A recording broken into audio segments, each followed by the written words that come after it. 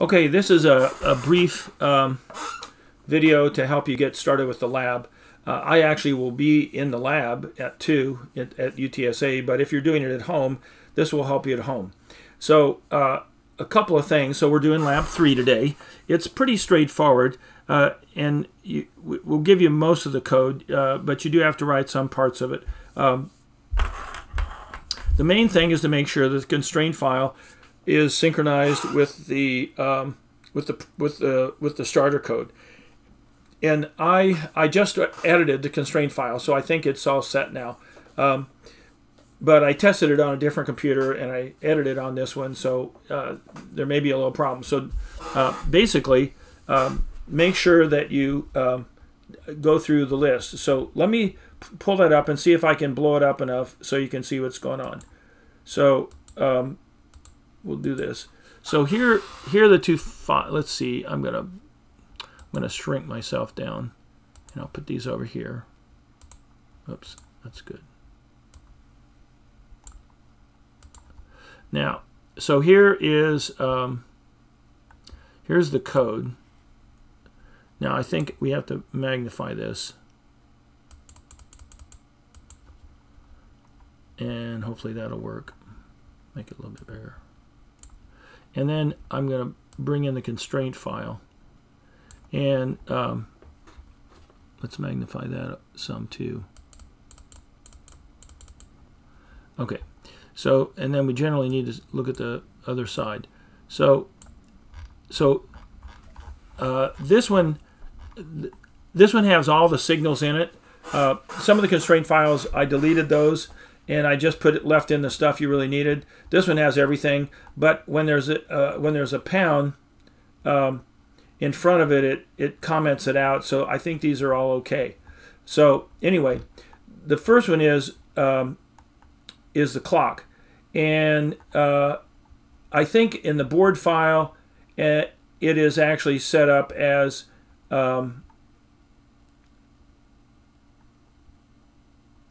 yeah, I think that's all I need to change. I think it is set up as CLK 100 MHz, the 100 megahertz clock.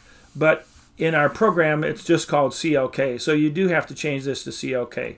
Otherwise, that constraint file will be wrong, and then you won't match up. But I did change it, so the one that's on Blackboard is now changed. And then I think the rest of it.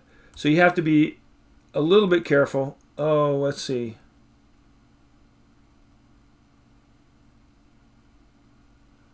Oh, maybe so. I think, yeah, okay. Maybe I have to do this too. Sweet grief. Well, anyway.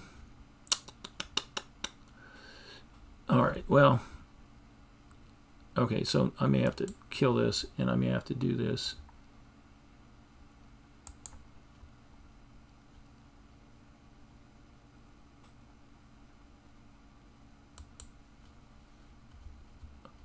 Okay, it did open with WordPad. I may have to fix it again. But anyway, one of the problems is when you edit these oh, and I called it XDC. Oh man, I screwed that up too. Okay, well anyway, I'll fix that. But when you edit these things in WordPad and you save them, they come out as text files, and that's the wrong extent. And then Vivado has big problems with that. So you have to make sure that the extents get changed. All right, so let me fix this. I'm going to pause the video until I get this fixed. Okay, I think now I fixed it. I think I have all the pins that are correct, and I've updated the file on Blackboard. So if you've downloaded the file previously, delete that and download the new one. And just make sure that lowercase LED, lowercase SW, then lowercase btn, and then uppercase U, btn, uppercase L, btn, uppercase R, btn, uppercase D, and then finally CLK instead of CLK 100 MHz. All right, so assuming all those are good, that should be the main problem. And you can actually see that when you elaborate the design, you'll see tags that are not connected to anything, and that'll let you know that they're not that there's a disconnect in the constraint file. Okay, so here are all the module inputs. The clock, all the four buttons, not the center button. We're not using the center button. This slide switches and the 16 slide switches, 16 LEDs. But we're only using the upper 8 slide switches. But we're using all 16 LEDs. And the way this works, the upper the upper 8 LEDs show the actual count, and the lower 8 LEDs the upper 8 LEDs show the actual count, and the upper 8 LEDs show what the slide switches, the upper 8 slide switches are set to, and those can be used as a parallel load. Okay, so those can be used as a parallel load.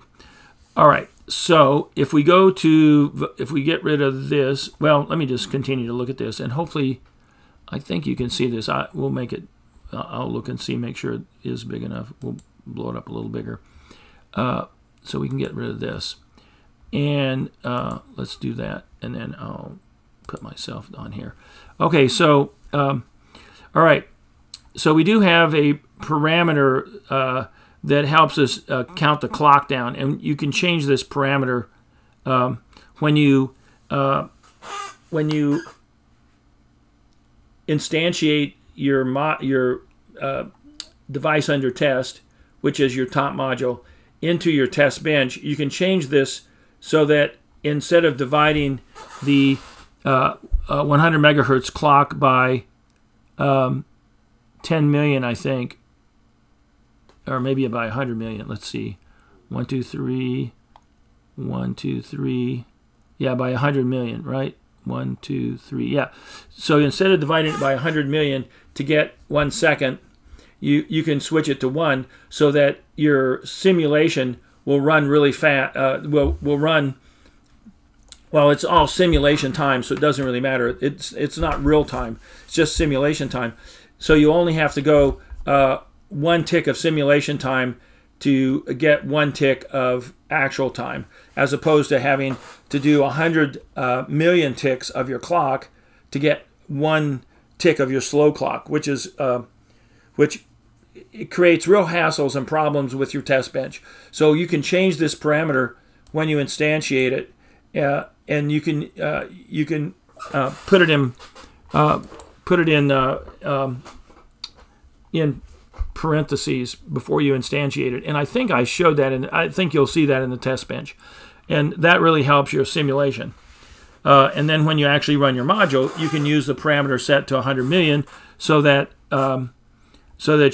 you'll divide the fast clock so you get a 1 second slow clock that lets you see the thing count. And then you have your count register. So this holds your count.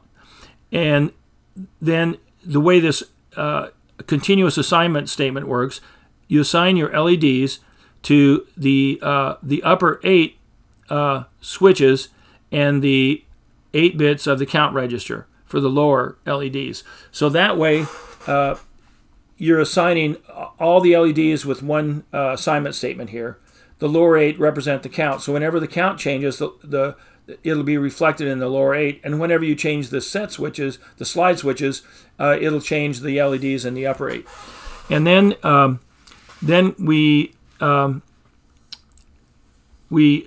here's the slow clock, and notice that we have we put in this pound width. That is the parameter. So that makes width equal to 100,000. I mean 100 million. And then down here, within where we define that slow clock module, right here, we make it default to 100 million. But you change it, so we're just revalidating it here because we're putting it in. And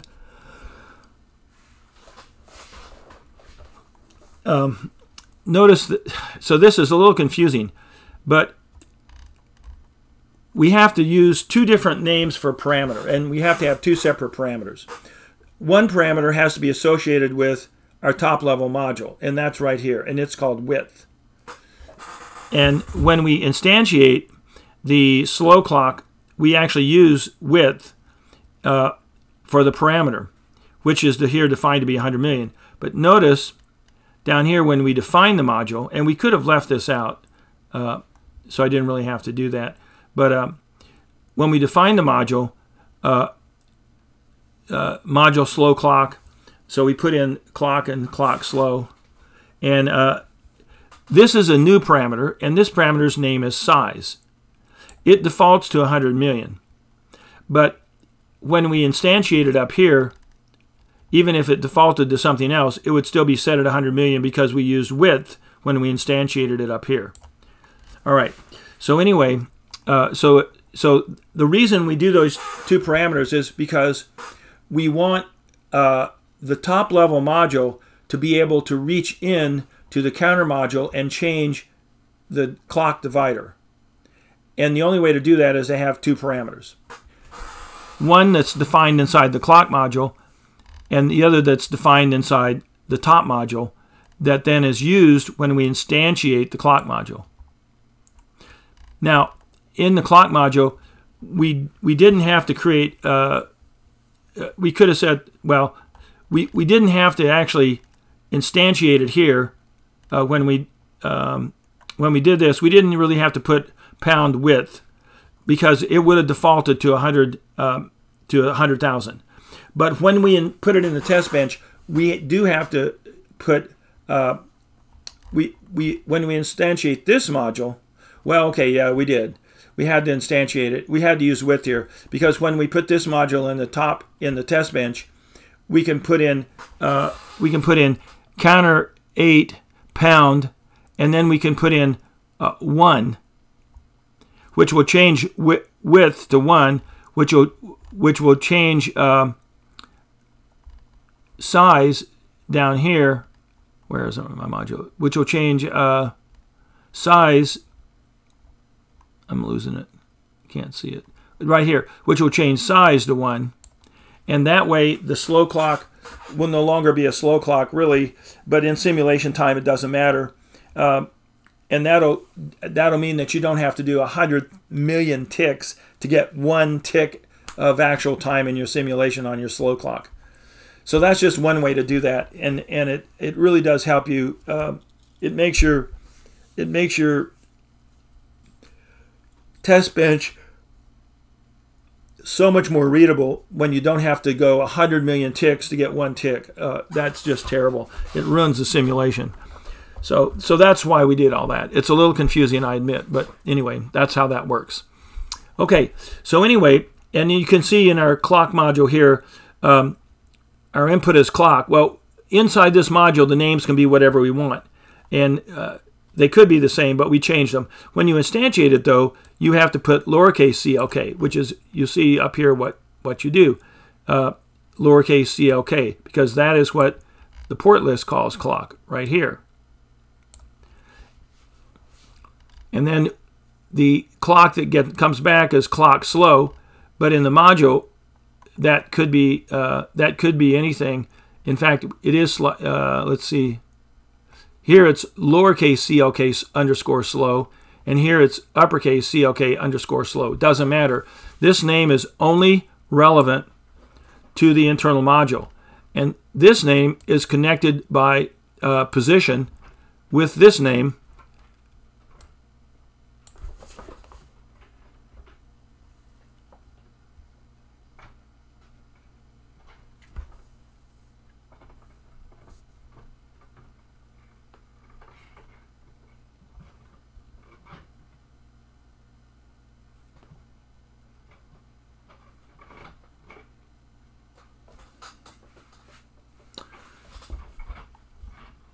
Got a squirrel crawling up the side of my house, making noise. So anyway, so that's how that works. So remember, the names you use here don't matter as long as you either do the position. If you do named association, then you have to use the dot construct, and that's fine too. All right. So anyway, within this slow clock module, we have a we initialize the clock to 0. We initialize the count to 0, and then we initialize the slow clock to 0. And then in the always block, we trigger on the actual 100 megahertz clock that gets passed through this variable. And then we add one to it, and then if the counter is bigger than size, then we zero it out, and we invert the slow clock. So we basically tick the slow clock. It turns out the slow clock has a total period of 2 seconds instead of 1 second, because we invert it, so you have to execute this twice to get a full tick. All right. Anyway, so it's a 2-second clock, and you could change that by putting instead of 100 million, you could put in 50 million, and then it would be a 1-second clock. And you can just change that parameter, no problem. When you instantiate it width, you could define width here as 500 million instead of, 50 million instead of 100 million. Okay, so that's that, and really there's nothing much else. Then here is our count. Notice we have an initial block. We set the count to 0, and then we have an always block that triggers on our slow clock on the positive edge, and then we then in all of our control signals are synchronous. Now you can take these push buttons and you can call an edge on the push button and move them up here in the sensitivity list and make them asynchronous if you want. But we made them all synchronous. And then you'll see down here that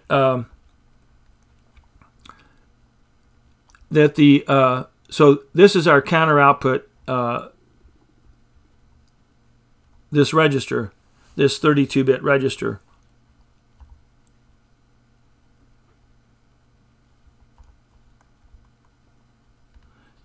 And then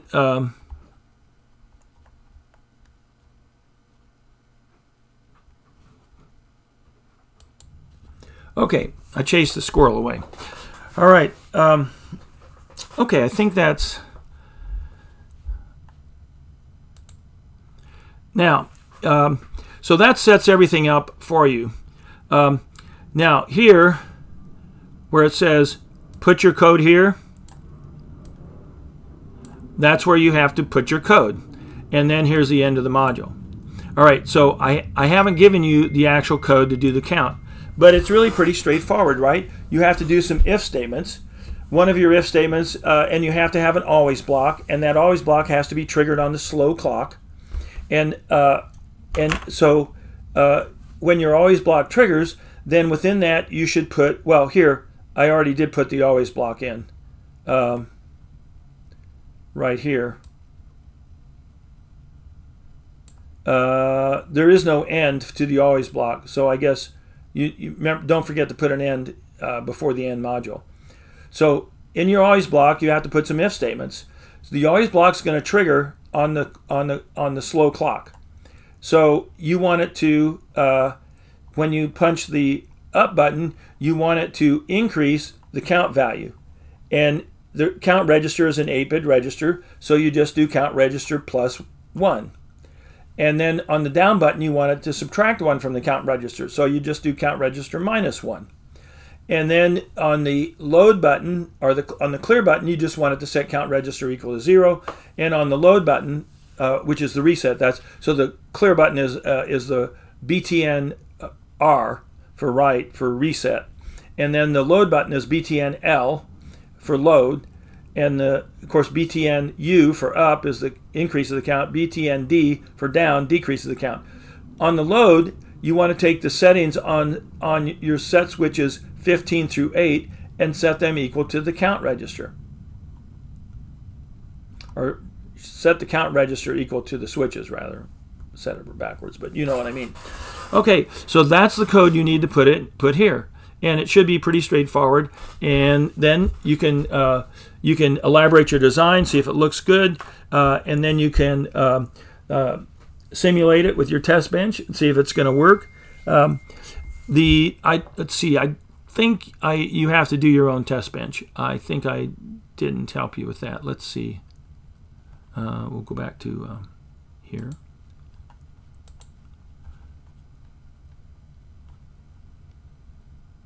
Oh, well, I guess I did give you a test bench. So let's look at that real quick. And here we are. And we will increase this.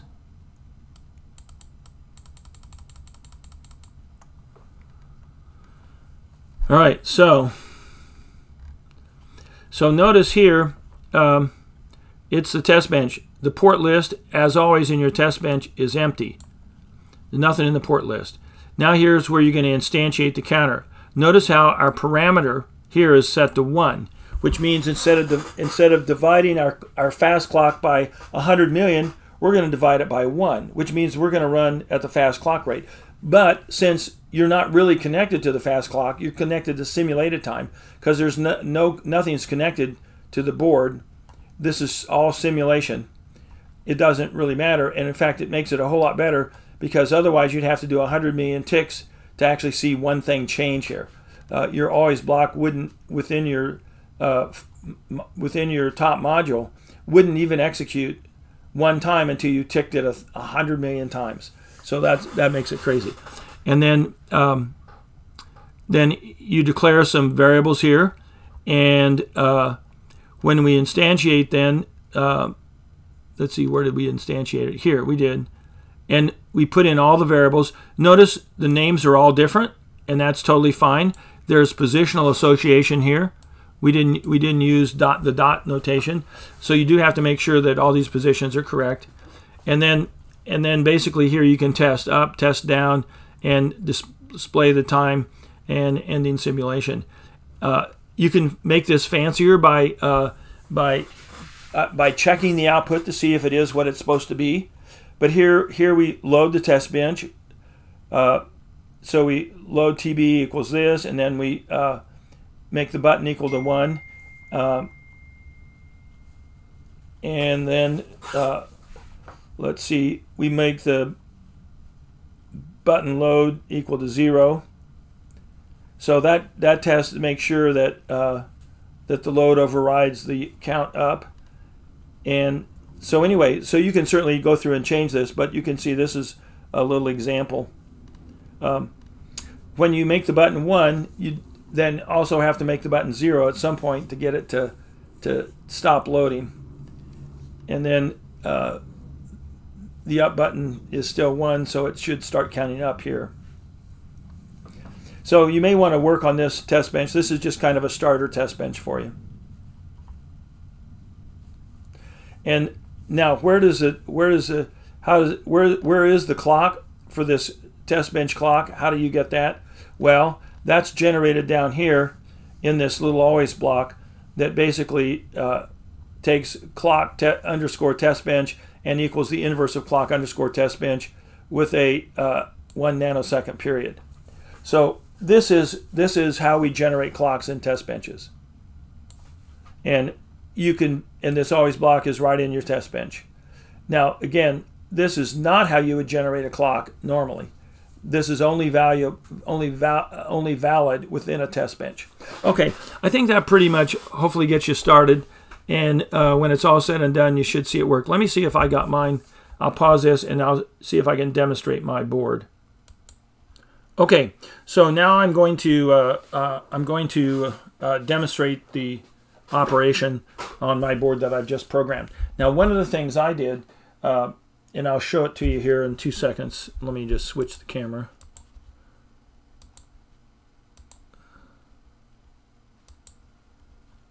Okay, and I'll turn on the light so you can see it. And I'll see if I can somewhat get it focused. Good luck, right?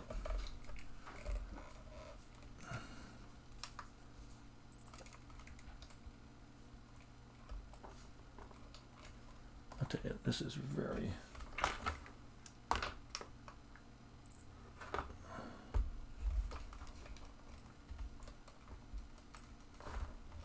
Okay, so anyway, that's kind of close. That should be workable.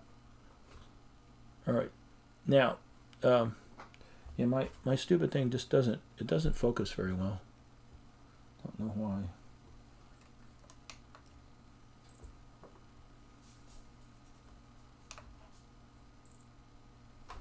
It's a little better maybe. Okay, well anyway, one of the things I wanted to show you, if you flip the board over, you'll notice that there's a little SD card slot here. And if you go into the directory structure and find the bit file, which is under implementations, there's a whole lot of files, but you just have to search for the BIT file. There's only one of those. And if you put the BIT file in the root directory of your SD card, and then you put your SD card in here, then you can then it'll load. And if you have the jumper, this jumper here set for SD card, which is the position this direction. Here, I think you can see.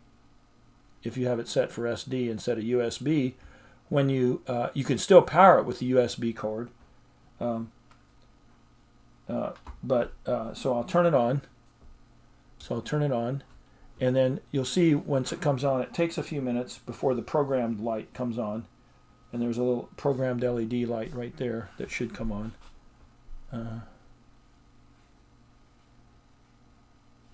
Maybe I'll turn off the light here, and I'll use this light. Yeah, that'll be a little better. Okay, now you can see the programmed light is on, and now that that's on, now notice we'll program it. Let me flip it around. Now the USB card just serves as power. Now we didn't program it through the USB card. And now notice my upper lights, as I change the switches, I can do it. So let me put in. Let's see. I think is this 1, 2, 3, 4, 5, 6, 7, 8. Okay. So I'll put in 1, 2, 3, 4, and then now I'm going to load it. Now I'm going to punch the left button, which is right here, and you're going to see then. Right now the count here is zeroed out and it's not counting. Now if I hold the up button, it'll count once. And it's a 2-second clock because it's now if I hit the load button over here, it's going to load what I put in here in my lights, and now I can count up. If I count up, the next count's going to be a 1 and 4 zeros, and then it starts counting up again. And then if I count down, it'll count back, and then if I clear it, it clears. So that's how it should work. When you push the button, remember the buttons are synchronous, so it's going to take them a short amount of time to work. Now you clearly want the up count and down count buttons. Well, they could be asynchronous. It doesn't really matter. But when you test them in your if statement, you can test them to see if they're pushed or not, and they should be a 1 when they're pushed. I believe that's correct. So if you want to move some of your buttons into your sensitivity list in your always statement that you're going to write, then that'll make them asynchronous, which might be nice because then it'll be a little faster. But remember, if you have the button on the falling edge, when you push the button, it'll activate. But if you have the button on the rising edge, it'll work when you let the button go. So as long as you hold the button down, nothing would happen. You do have to be a little bit careful, although the slow clock will help you some. But you do have to be a little bit careful because if you put the buttons in the sensitivity list, remember that if the button bounces a little bit, your always block could be triggered a number of times. So that's probably why you don't want to put the count up button in the sensitivity list. But you could put the reset button or the load button in there, because if it loads multiple times, it doesn't really matter. It'll still be the same value. But if you put the count up button in there and you actually have an increment when that button's pushed, what you may very well find is that you may execute it. There may be a bounce effect, and you may see it execute a number of times. So you can play with that and see if that works or not. All right. So do the lab, fill out the sheet, demonstrate it, or take a small video. Remember, when you if you're doing this at home and you do your video, then make your ID visible in the video. And then we're going to terminate this program.